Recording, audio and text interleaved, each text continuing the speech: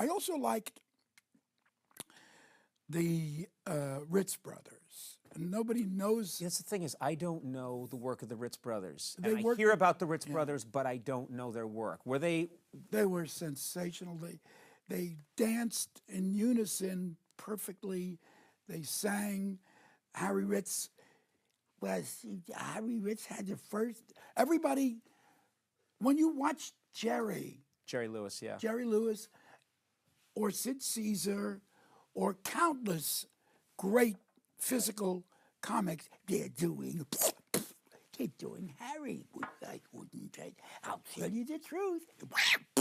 It's Harry. And now, in just 1 minute, we bring you the Ritz Brothers.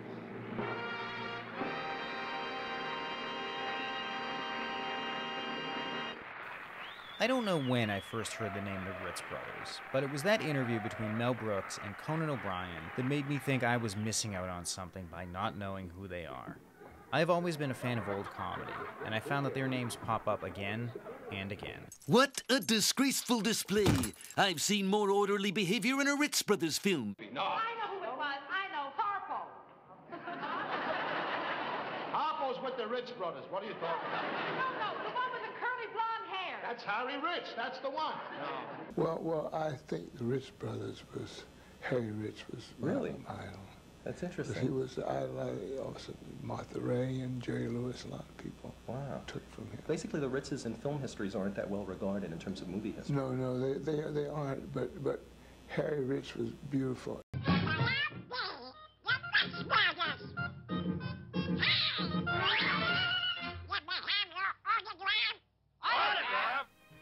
So who are the Ritz Brothers? There was Al, born on August 27th, 1901, Jimmy, following on October 4th, 1904, and finally, Harry Ritz, their unofficial leader, born on May 22nd, 1907. They became stars in vaudeville before making the jump to Broadway, and then to movies in the early 1930s. Altogether, they made 15 feature films, along with 3 short subjects. First at Fox, where they butted heads with studio executives over being stuck in B-movies, and then at Universal. While working at Fox, Darryl Zanuck, the studio president, told Harry Ritz that he could be a much bigger star if he would only drop his brothers from the act and work as a single. Harry refused. He continued to work with his brothers for the rest of their lives. Their real love was in live performance, and after 1943, they made that the main focus of their career. Now look, I told you for the last time to see the Ritz Brothers, you have to have a ticket. I'm trying to tell you, we are the Ritz Brothers. We don't need a ticket to get in here. Come in. Wait, now just a minute. I told you can't come in here with me unless you got a ticket. Yeah. Now beat it, will you, kid? Boys, where the devil have you been? Come on, you're on the air. And furthermore, I don't like your bed. No, I don't. How did you get in here? I don't want animals. I want tenors. Tenors? We are tenors, Mr. Merlin. Get out of here. Moment, sir. Just a Get out. You want to play that body?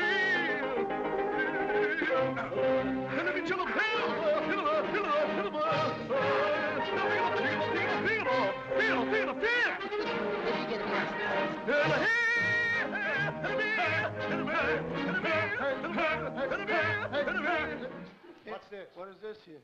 Oh, well, I'd like to hang out a few things, you know. I tell you, something is really wrong. The Ritz brothers are often compared to the Marx Brothers, but I don't think that comparison makes a whole lot of sense, outside of the fact that both comedy teams are made up of siblings. The biggest criticism that people seem to have of the Ritz brothers is that Al, Jimmy, and Harry didn't have clearly defined personas. Unlike the Marx Brothers, all 3 Ritz brothers seem to be playing basically the same character. But I actually think that's a big part of what makes the Ritz brothers great, and it's something almost totally unique among comedy performers.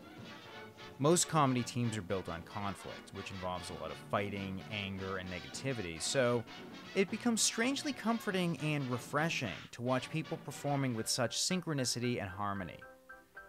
They're like one mind in 3 bodies. One of their most vocal fans was legendary film critic Pauline Kael, who ranked them above the Marx Brothers and Marcel Marceau.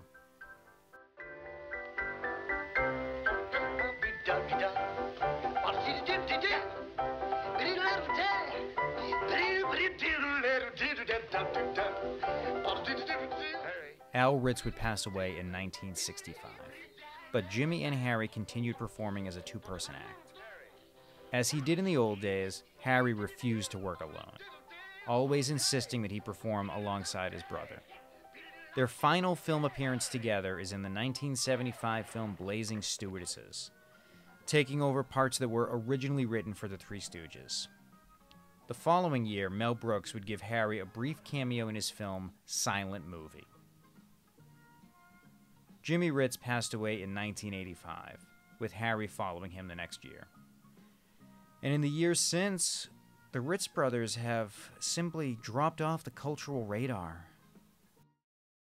Did the Ritz brothers did it not get through on film, or do you think it did get through on film? Is there a reason why people don't know the Ritz brothers the way they know the Marx brothers? What perpetuates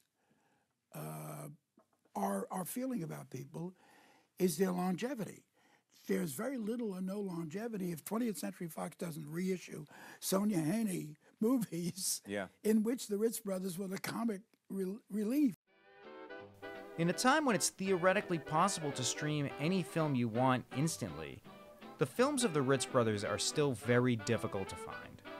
As of this recording, the only film that seems readily available on any streaming service is The Gorilla, a public domain film co-starring Bela Lugosi and widely considered one of their worst.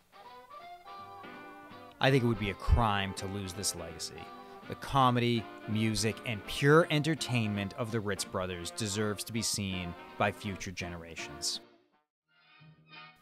Even if they did beat up Donald Duck for basically no reason.